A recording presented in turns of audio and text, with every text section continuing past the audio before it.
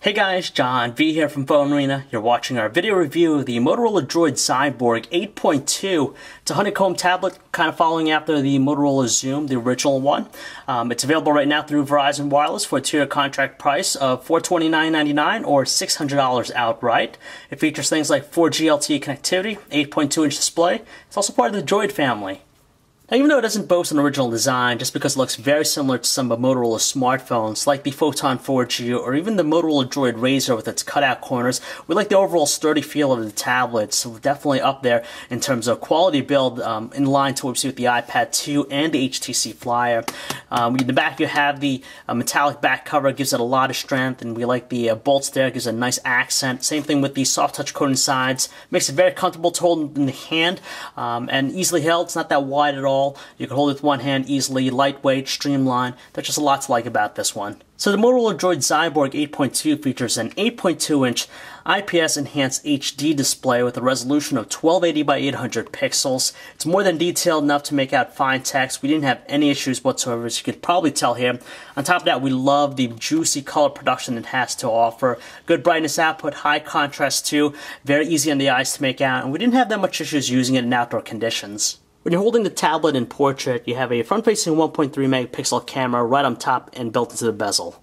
On the bottom edge of the tablet, you have the micro USB port, the micro HDMI out, and you also have the micro SIM card slot underneath the flap right here. You have one speaker on the bottom edge, and also another one on the top side, just because it features 2.1 virtual surround sound. You have the 3.5mm headset jack, and this thing right here is actually an IR blaster, which you could use a tablet just like a TV remote when you combine using the Digit application.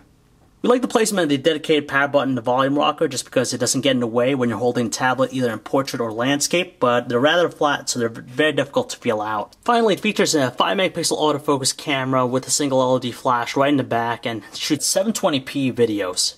At first we thought that the DROID XYBOARD 8.2 was running a customized Android 3.2 Honeycomb experience, but it's actually the stock one here, nothing different from any other Honeycomb tablet we've seen. You have a clock widget there, which is a little bit different, but everything else is pretty much intact. When it comes to just the personalization aspect, there's a lot, of course. You could do the different wallpapers, the widgets, the app panels laid out in traditional grid-like form, and as far as just the availability of widgets, they're very limited, not that much, unfortunately.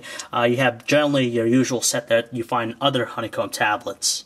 Powering the Motorola DROID XYBOARD 8.2 is a dual-core 1.2 GHz TI OMAP 4430 processor, and it's coupled with 1 GB of RAM. And its performance is typical of any other Honeycomb device out there. With a static wallpaper it does well, but with a live wallpaper, every now and then you'll notice a little bit of choppiness, but not that bad at all. As far as other basic tasks are concerned, opening up application, kinetic scrolling, pinch zooming, it's very responsive, and again, it follows in line to other tablets out there. With its 8.2-inch display, it's very spacious as far as typing up long messages. We didn't have any issues. It has a good response to it, very quick, spacious as well, and you have a variety of different options available to you. You have the stock Honeycomb keyboard, the Swift key, and also swipe. Right from the start and out of the box, the tablet packs a 4G LTE radio, unlike the original Motorola XOOM, and it does provide for some really fast data speeds, so complex web pages load up in no time at all. As far as the web browsing experience, it's a little bit choppy at times, especially with a lot of Flash content. It's usable, but definitely going to need a lot of patience. So it's running the stock Honeycomb music player, which is nice with its interface. You have that nice 3D carousel when you're playing song, and displays the usual stuff. But the nice thing about it is the audio quality. It's definitely superb. Robust tones, very strong and loud and powerful. On top of that, just because it offers 2.1 virtual surround sound, it also features equalizer settings to better fine-tune the quality. High-definition videos don't pose any problems for the XYBOARD. The video we have here is encoded in DivX 1920 by 1080 resolution, and if you could tell, playing it very smoothly, no lag, no slowdown, good consistent rate, and on top of that, the display is beautiful looking, so it's very easy on the eyes.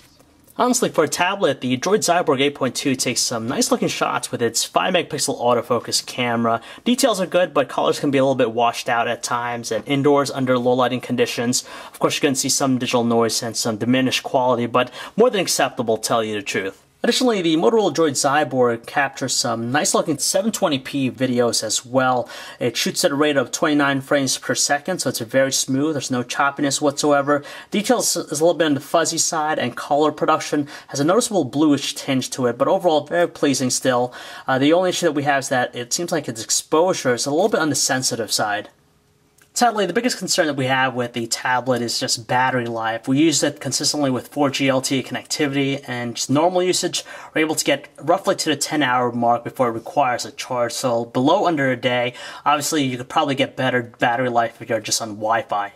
There's naturally a good amount of things that make the Motorola DROID XYBOARD 8.2 a reasonable tablet out there if you're interested. It has 4G LTE connectivity, a solid build, one of the best out there. It takes some good photos and videos, and you have also the functionality of a TV remote in your hands, basically, with the IR blaster inside of it. But the biggest problem that we have is just the pricing. It's $429.99 with a 2-year contract, and of course you're going to pay a monthly charge with that, or $600 outright. It's just an expensive investment. And on top of that, battery life is still a concern with 4G LTE connectivity. Hopefully they'll come out the Wi-Fi version of this tablet to reduce the cost, but as it stands right now, definitely one of the biggest distractions that we have about it. So if you'd like to learn more about the Motorola DROID XYBOARD 8.2, you can check out our website, PhoneArena.com. This is John V. Thanks for watching, everyone.